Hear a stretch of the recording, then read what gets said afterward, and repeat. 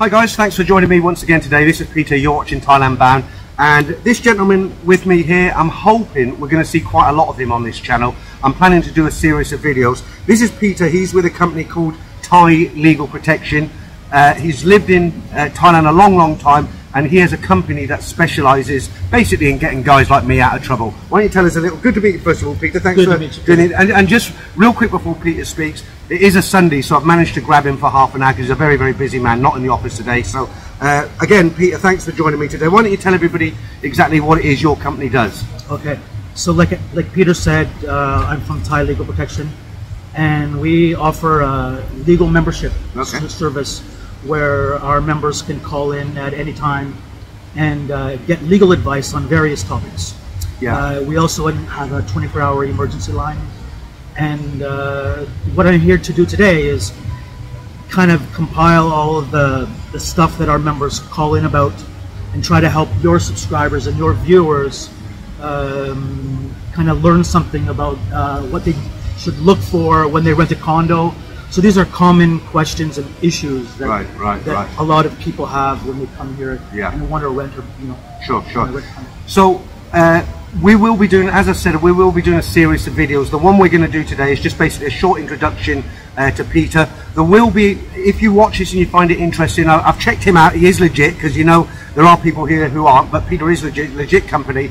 If you're interested in talking to Peter or just getting some advice, there will be a link in the description below with his all his contact details, his website and everything like that. But for now, I'm going to ask, we're going to be talking about renting a condo today, because I've been here a long time, but Peter's actually told me things today that I didn't know. So if you're coming out here and you plan to rent a condo, we're just going to go through some various questions. Peter will tell us, and what sort of things would you say are important for people who want to rent a long-term condo out here? We're not talking about vacation properties, we're talking about long-term condos. Well, obviously, after you find your location that's suitable for you, there's things that you have to do before you agree to rent a condo, and one of them is looking at the contract. To lease, and people are always concerned about things like how much deposit do I have to leave. Am I responsible for things in the condo? Do I have to pay for wear and tear? Can I sublet? Will the landlord do my TM30 for immigration? Let me butt in there. The TM30, that's really important. Why don't you just explain a little bit about what that is exactly and what the law is if you are renting a condo? Sure. So when you rent a condo or when you stay in any hotel, the owner or the manager of the hotel is responsible to report your address. It's a legal requirement, isn't it? It's a legal requirement to report you living at that address to immigration. So once you're in the database of living at that address, it's very important, because when you go to extend your visa, if you're not in there, then immigration is going to ask you, where are you staying? Is this not the address that's on your application for your visa, right? Why hasn't the landlord reported you? So then you'll have to go back to the landlord and ask him to do it, and there's a small fine that would need to be paid. Sometimes the landlord's never rented before, so they don't know how to do it. So there's ways that we can, there's little tips that we can do to help you out with that. So how can you check? Just say, for instance, I rented an apartment, I wasn't aware about the TM30, the landlord didn't register it, and I basically got caught out. I went down to immigration and it wasn't registered. What would be, how would I get out of that? Well, the first thing you'd have to do is you'd have to make sure that you have the documents from the landlord to, for him to submit the TM30 application. So it's basically, your lease contract, copy of the landlord's ID card or passport if they're a foreigner. So you'll have to have a copy of the house registration of the condo, and then basically you go into immigration, should be the landlord, and the landlord will fill out the form, get the receipt, which is the most important part, the receipt for the TM30, and then if it's not in the computer, you can show it, to the immigration officer. Here's evidence that the TM30 has been done. The second reason why you need the TM30 is for the first 90-day report of your address. Right. So the first 90-day report of your address, you have to show them the TM30 receipt as proof that this is where you're actually staying. Is that only after the first 90 days then? Yes, after the first 90-day report, and that's been, you know, you've given them the TM30 receipt, right. Okay, then the next 90-day report and moving forward can be done either in person at immigration or on a line using the application. Right. So just, you know, this service that Peter's company offers, just before we get into all the pitfalls of renting an apartment, things that can go wrong, you've got an example of the way you helped out a foreigner. He had a problem with his condo, and then he was a member of your site, and then you helped him out. So could you give us an example of what happened to him and how your company helped him out? Sure. So you know, one of the things that we're going to talk about today is sometimes when you rent a condo, you're dealing with an agency, okay, and you're not dealing with the owner actually. Sometimes you never even see the owner, right? So in a situation like that, often the agency will be renting the condo to you on behalf of the owner. Yeah. And so when you rent a condo, you have to be sure that if it's not the original owner of the condo, that they have permission to rent that condo to you. Because you've had a case. Yes, where, we did. Yeah. What happened with that guy? So there was a guy that had been paying rent in a condo for almost 1 year, and he found out that the money was being taken by the agent. Right. And so the owner of the condo never even got the money. Oh wow. So that, you know, obviously we had to come in and kind of make sure that the tenant had recourse not against the landlord, sorry, not against the owner, but against the agency. The agency, yeah. Yeah, so we had to kind of fight for his rights on behalf. Yeah, and I know of several other cases that Peter have told me about, and I know of one personally. I can't get into it, I can't talk about it because it's ongoing, but there's a guy I met the other day. He's got some real big problems with the police over, well, I won't tell you what it's over, but he's got some problems, and I gave him Peter's number, and now Peter's involved with this guy, and you're going to help him out with the police and all the rest of it. So why don't you just go through, because you sent me a very interesting list earlier today, and when I looked at it I thought, wow, because a lot of these things I didn't know, but things to look out for when you're renting an apartment, because I mean you know the obvious, like check the electric, how much they charge a unit. The government rate is what, about 4 baht? I think so, yeah. And some landlords are charging up to 9 baht, but there's a bit more to it than that. So why don't you just talk us briefly through the points that you sent me this morning? Sure. So one of the first points that people are always worried about when they rent is how much deposit do I have to leave? You know, often there's, you know, agencies and landlords that will ask for 2 months deposit, plus you have to pay your first month's rent. So that's not something that people are fond of doing, because it opens up the risk of not getting their full deposit back. Sure, so the higher your deposit is, the more uncomfortable you are as a tenant, right? Rule of thumb, it's generally about 2 months, isn't it? Yeah. So they want to get 2 months. So we recommend that you offer 1 month deposit plus the first month's rent. So like back home, first and last, right? Or first in security, which is basically what I mean. And do many of them accept that? Because in my experience, you know, when if they want 2 months, they basically, you know, they won't budge on it. I mean, how do you negotiate? You know, it depends on a few things. How badly do you want the condo? Is it really nice? It comes down to the furnishings inside. Sure. If there's a lot of luxury furnishings inside, then there might be some justification to ask for that second month's deposit. Right. And we'll talk about it a little bit later, but there's a new law from 2018 where the landlords aren't allowed to charge 2 months deposit. They're not? Yeah, but it depends on whether they fall into the category to qualify for that law, which means they have to have 5 or more units that they're renting out. But you told me there's a way they get around that. Yeah, and we'll talk about that in a minute, right? But you know, what you want to do is you want to try your best to not pay that second deposit, second month's deposit. Second month's deposit. Okay. You know, I've never paid it since I've been here. Oh, really? I usually just walk away. Okay. You know, but if I liked it enough, maybe I would consider it. Yeah. And we'll talk about how that's possible later.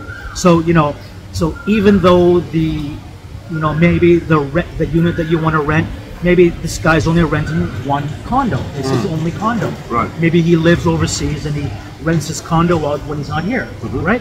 So that guy can go ahead and ask for that 2 months deposit. But you can use these guidelines that I'm going to talk about with you guys today to try to have as close to these guidelines as possible when you rent. So that way you're protected, right? So that's the first thing. Try not to have to pay 2 months deposit. pay your first month's rent, and then 1 month's security deposit. Okay. Okay. The second thing is basically what we just talked about at the beginning of the conversation. Okay. The agency thing. Yeah. So make sure that you're renting the condo either legally from the owner of the condo or an authorized representative. And what that means is somebody that the owner of the condo has given power of attorney to. Fair enough, yeah. So how do you know if that's the case? Well, when you're given the lease contract, there should be a copy of the owner's passport or ID card. Right. There should be a copy of the house registration. And if it's not the original owner leasing it to you, there should be a power of attorney document that the owner signed over to the agency that shows that they've got the, they've got the authority, right? So that they've got the authority, right? Okay. And all you guys might be thinking, oh, this is really too difficult for me, right? Well, if you use an authorized, I wouldn't say authorized, but a trusted condo agency or a real estate company, and you find one that you can trust, they usually handle all of these things for you. And I guess, like, if it was for me, on what you said, I would go in and ask him and say, do you do all this? And if they kind of beat around the bush, I just walk out and go to somebody else. Yeah. Well, I think the point is if they look after the tenant and they look after the landlord in negotiating disputes, negotiating the amounts on the contract or the clauses in the contract, then it's good for both parties, because then when that guy wants to rent another condo or he wants to recommend them to one of his friends, then he'll recommend that agency. And same goes for the for the condo owners, right? If they have a friend that wants to rent their condo, they'll say, hey, go see this agent.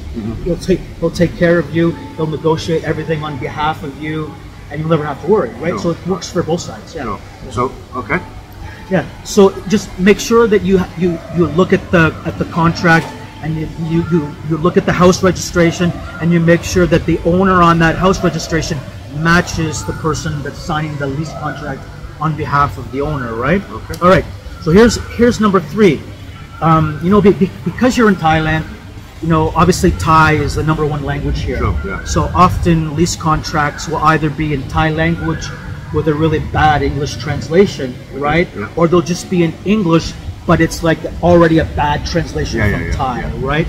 And so some people ask me the question, or ask my legal team the question of, if I sign a contract in Thai and English, which contract is the legal one? Maybe they make you sign both, do they? Yeah, because maybe the translation might be off, right?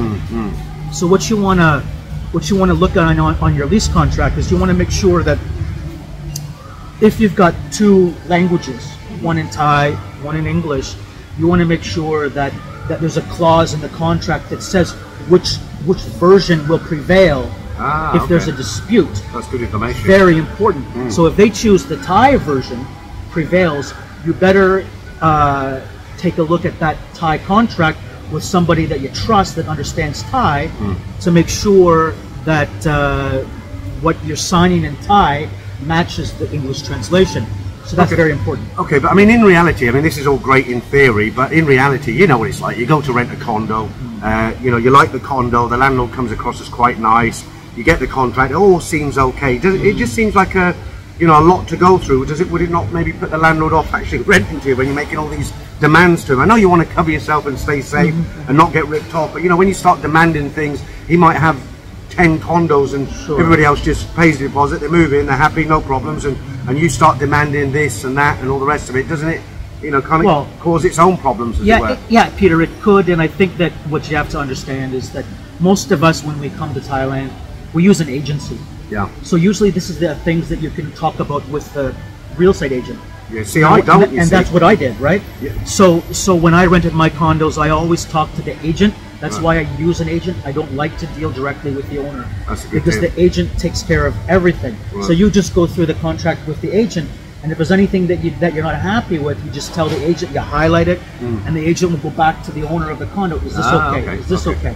If they've got power of attorney, then they'll make the decision right off the bat, unless it affects money. And then if it affects money, they'll have to go back and ask the owner, right? Do people do this all of the time? No.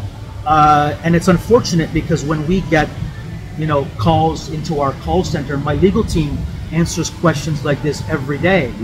People are, I want to leave the condo early. Do I have to pay out the whole year, or can I get out of it? Can I sublet it? All these things we get asked, you know, by our members, right? So I'm not just making all these things up. These are real life situations.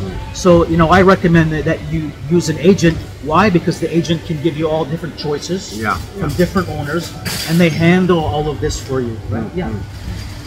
So I've always kind of recommended that people go directly to the landlord. That's what I've always done, and the reason being is I've found in the past that agents, that's good points that you've made, and you've got me thinking now, but I've always gone directly to the landlords because I'm the sort of guy, I'll go around quiet streets, I'll see signs, and I'll just go in and speak to the condo owners or who's representing them, and I tend to get better deals like that. So am I doing it wrong? No, I wouldn't say you're doing it wrong.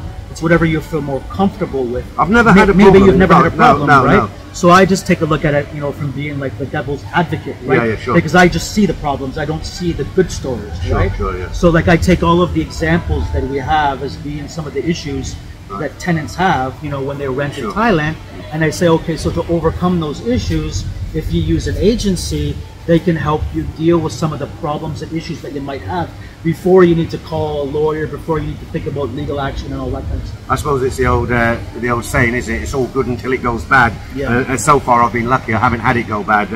I haven't had any problems, but you certainly got me thinking today. So we talked about the lease contract being clear. Now, you know, the next point is about termination. Okay. So ending the contract. Yeah. So when you want to terminate your contract. Is this early from the lease? So if you sign for a year? It could be either during the lease or it could be at the end. At the end of the lease, right? Okay. Okay. So, you know, by law now, if you want to terminate your contract before the end of the lease, if you're not one of those owners that, you know, owns 5 or more condos, then you don't have to follow this rule. But this rule that they have out right now is that you know, for a reasonable cause, you can terminate the contract before the end. And they have to give you a deposit. And you give them, basically you have to give them 30 days notice. Okay, yeah. Okay, if the reason is, you know, if it's for reasonable cause, right? Now about the deposit, you know, at that stage you will have the you know, options on whether you get all the deposit back or you get a partial amount back. Okay. You know, but before you might think I wouldn't get anything back, right? Right. I terminated it before the end of the contract. Yeah, I've been very lucky again in that way. But so one of the things we have to think about is making sure the contract is clear, right? Can I terminate the contract before the end? If so, what do I get back? Do I get back any of my deposit? Okay, so, you know, as far as I'm concerned, when you rent a condo and you exit the lease contract sooner than expected, I don't think you should lose your entire deposit. You should get some of it back. So quick question, say somebody comes here, they're not really, you know, they don't know a lot about Thailand, they've maybe been here a couple of times on vacation, they decide to live here, they want to get a condo, and they want to sign up a membership for your services. Is this something they could just call up and say, look, I'm gonna rent this condo, can you talk me through it? Can you help me make sure I don't make any mistakes renting it? Sure. And this is a service you provide for the membership? So under our membership, the customer or the member can call in at any time, get legal advice on some of the issues that we've just talked about so far today, and they can actually send their contract in and have it reviewed first under the membership and get the suggestions before they sign it. Okay. And just to be clear, guys, I mean, Peter, we're talking about condos today, the pitfalls of renting a condo. Maybe on another series we'll do the pitfalls of buying a condo, because we're not talking about buying today. But Peter's legal firm, they basically deal with all aspects of law out here in Thailand. So although we're only talking about condominiums renting today, we will be talking about different subjects every week. I mean, what other sort of, just before we go on with this, what other subjects are you going to sort of help people with on advice? What does your company do? It could be anything. We do visa consulting. We don't handle too many of the visa cases, but we do visa consulting, marriage, divorce, disputes over money. What about if people have issues with the police? Say somebody gets arrested for something. Oh, that's something that we do a lot of. Can you give us an example of how to help people out? Sure. There was one guy actually here in Pattaya. He was riding his motorcycle, and he actually, unfortunately, ran into a pedestrian. Oh wow! And she was killed. Oh no, really? Unfortunately, it was a really sad incident. Okay. And so, so what our firm, was able to do was take an emergency call in the middle of the night, right. from the number outside of business hours, deal with the police. Because he was arrested, obviously, on the scene. Deal with the police at that time, and then under the membership, our members have a lot of coverage. But if they ever have to hire the Thai legal team to do something like on a case, they will get a pretty good discount of up to 25% off of the legal and you fees. recommend these people do that? There are lawyers. Oh, they're your lawyers, okay. Because there's Thai and Farang, basically, isn't it? No, only Thai lawyers. Oh, it's only Thai lawyers. Are allowed to practice law. Okay. I got you. Yeah. Okay. So most foreigners in the legal sector are just here for advice when they talk with their foreign clients, or they're like a shareholder in a law firm, and they do consulting. So you're kind of a bit like an insurance company for people getting in trouble in a way, aren't you? You rent your condo, get arrested, or you have some problem with a But that's what it is. It's basically insurance. Yeah, it's insurance. So if somebody comes and stuff, they can call you up, 24-hour number, and you can basically help them, advise them the right way to go with it because of your experience, long-term experience in Thailand. And you're working with the Thais as well. Yeah. So we have a legal team that answers all of the phone calls, right? Yeah. And so, depending on what the topic of the call is, you might not get the same person. So we have somebody for property, we have somebody for criminal, civil, and visas and all that kind of stuff. Yeah. I might have to sign up myself. Yeah. So anything else that's important to know on the renting? So back to renting condos, right? So often people are worried about when you live there for a year, what are you responsible to fix? What are you responsible, what's the landlord responsible to fix, right? So we want to make sure that the lease contract mentions things like who's responsible for normal wear and tear. And what would you class as normal wear and tear? Maybe some of the paint on the wall gets a mark on it. Okay. Maybe you damage, I guess not damage, but just things like when you use the tap, and then it starts to leak, stuff like that, right? Yeah. So these are, there's a line between, damage and regular wear and tear. So again, the law states that the landlord is not supposed to charge the tenant for normal wear and tear.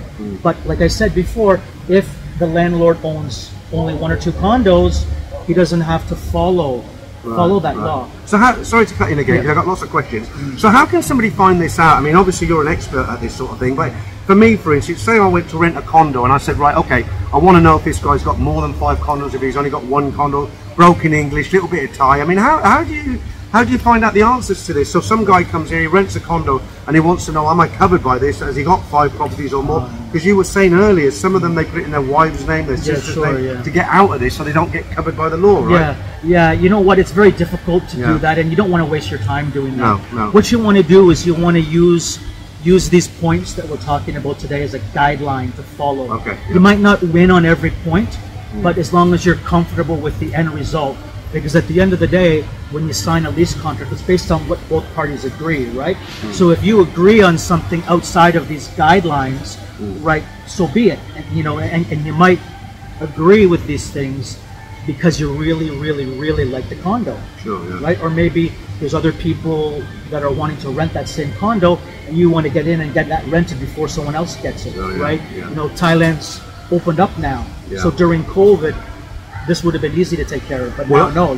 I found an apartment that I want to rent that I got they quoted me 20,000 baht a month, right in the middle of Sukhumvit, and I'm going to go back this week to Bangkok, and I'm kind of guessing, they've got several apartments, but I'm kind of guessing it's not going to be 20,000 baht anymore, because like you said, it's opened up now, and what's the worst case scenario you've ever seen with somebody who's rented a condo and it's all gone tits up, as it were? I would say the biggest problem that we get is when the end of the lease comes up and the landlord wants to keep the entire deposit. Okay. And it seems like the landlord is trying to get the tenant to pay for all the remodeling and refurnishing or whatever at the end of the lease. And that's a real bad situation to be in, because then they're going to go through the condo with a fine-tooth comb and try to blame you for everything. So that's what we talk about, when we talk about regular, wear and tear, as opposed to damage, right? So if you, I'm just trying to get this straight in my head. So if I went, let's just say I went to an agent, I said, I found this apartment, well, he'll know because it'll be on his books, right? Do they handle all that for you? You don't have to worry about all that. So that's the agent. If the agent is reputable, they will step in and act on your behalf with the landlord. Right. And if you're a member of Thai Legal Protection, one of the benefits of the membership is also making a phone call on your behalf. Yep. So before you have to deal with any litigation or a Thai person can speak to a Thai. Yeah, a Thai person. We have someone that would call a Thai landlord. We have someone that would call a foreign landlord and try to resolve the dispute without any legal action or without any complaints to the authorities, right? I mean, do you think this is just off the cuff question? Do you think a lot of the Thai landlords who try to keep the deposit, they only do it because they think you're a foreigner and you don't know any different, you can't get any help, they wouldn't do it to a Thai? That's difficult to say, but I'm going to say that yes, that situation has happened before. And you know, most foreigners just kind of, after, you know, they don't want the aggravation, walk away, so they just walk away. But sometimes it's a lot of money. Like, you know, when it's not COVID, sometimes people are paying 40, 50, 60,000 baht per month in rent. So if you have 2 months deposit, that's, you know, maybe 120,000 baht. You don't want to have that. Basically, you don't want to lose that, right? So 4,000 US, isn't it? Something like that. So that's why, you know, you have to keep a lot of these points in mind when you're renting, right? So I do have you know, quite a bit more, right? Okay. So what we want to do is we want to put somewhere in the contract, just to summarize, that okay, you shouldn't be responsible for wear and tear, and if any damage happens to anything in the apartment and it wasn't your fault, it just kind of doesn't work anymore because it's old. Right? You shouldn't be responsible for that, right? Of course. So you got to have these things in the contract to make it very clear. As Peter mentioned before, you want to make sure that you're paying the government rate for the utilities. About 4 baht, isn't it? So water and electricity, it's gone up in November because of the situation, you know, in Russia and all that. Any idea how much it's gone up to? I have to check at home because I just got a notice as well. So I didn't take a look at it, right? So you just want to try to get paid the utilities at the government rate. If you rent from a service department, they have that right to charge you an upsell.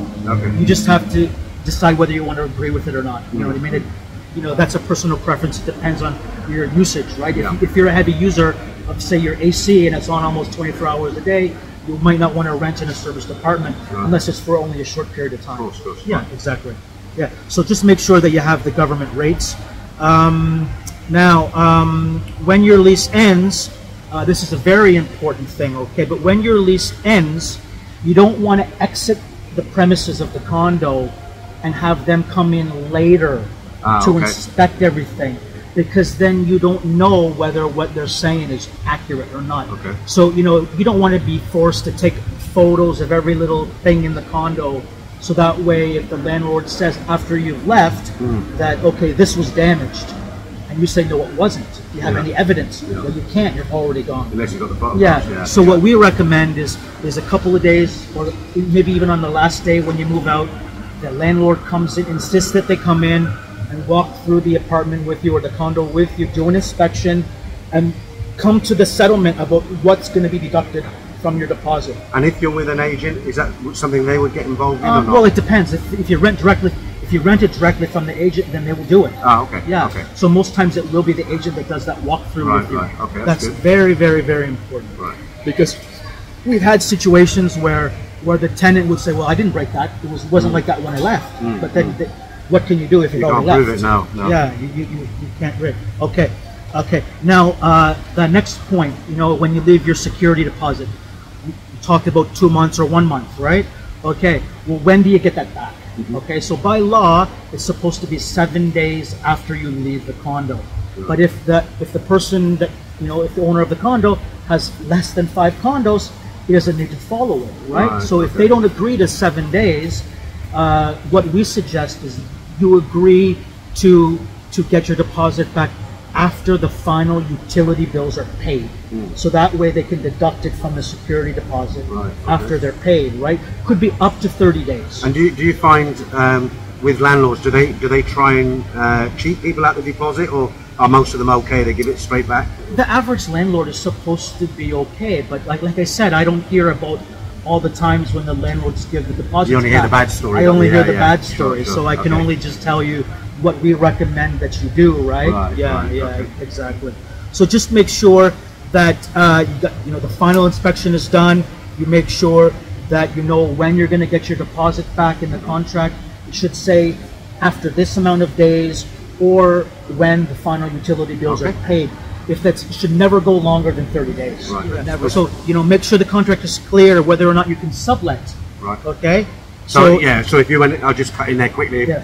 Basic scenario: I rent a contract for a year. I'm going to go back to England for 3 months. My friend's coming out for a couple of months and say, rent my condo from me. Yeah. Or you can't get out of your lease, so you want to get out of it. And so instead of having a problem with the landlord, right? Somebody takes you try it over. to get a sublet, right? Okay. So just make sure that if that's something that you're interested in as an option, that you make sure that in your contract it states whether or not you're able to sublet or not. Right. Okay. All right. Now, so in summary, you just want to make sure that so you've got all these points here, but at the end of the day, that we have two parties, the landlord and the tenant. Sometimes it basically boils down to what two parties agree on. So the lease contract is the most important thing, right? Right. So sometimes why would you agree on something outside of these parameters?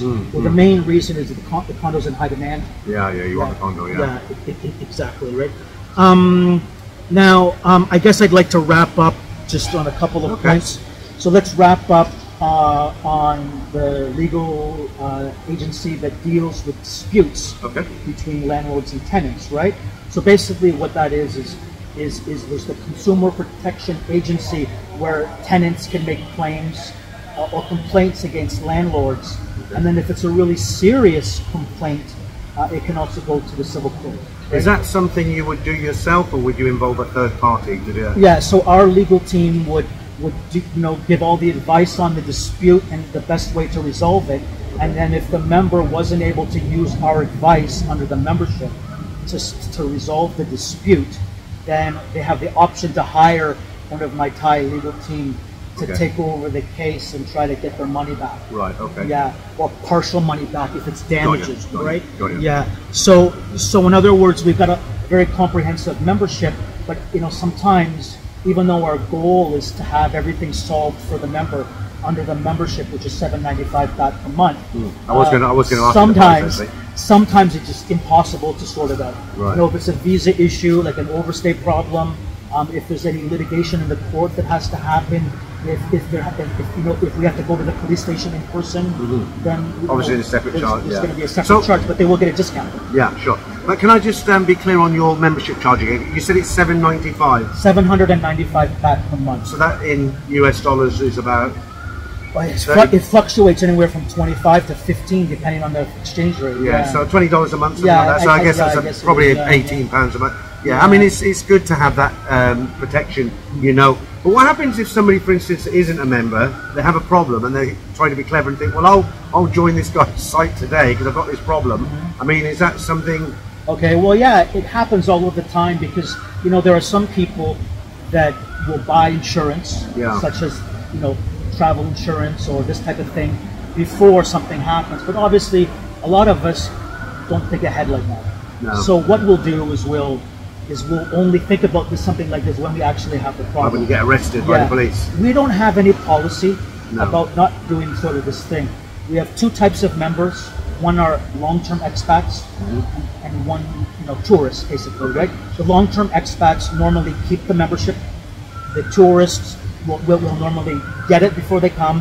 When they leave, they'll cancel it. When they come back again, they'll get it again. Okay. Yeah, and everything can be controlled by the member within their profile. Right. So they just log in, cancel, reactivate. So we're not really strict on that kind of thing. No, and just to be clear again, guys, I mean, we're not, Peter obviously can't, we're on a time restriction, so we can't get into all the details of his membership and his company. But if you are interested and you want to know more, I'm not getting anything out of it. There's no sort of kickbacks or anything like that. I'm just giving this information to help you guys out.